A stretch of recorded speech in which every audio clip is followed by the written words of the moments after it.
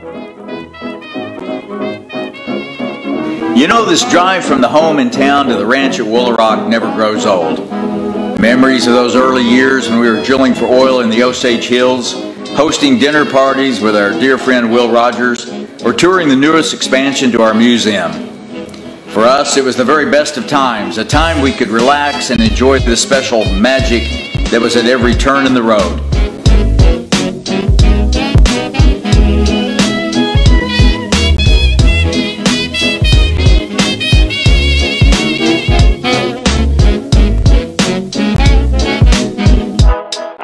Come experience the magic of Woolaroc like you've never seen it before.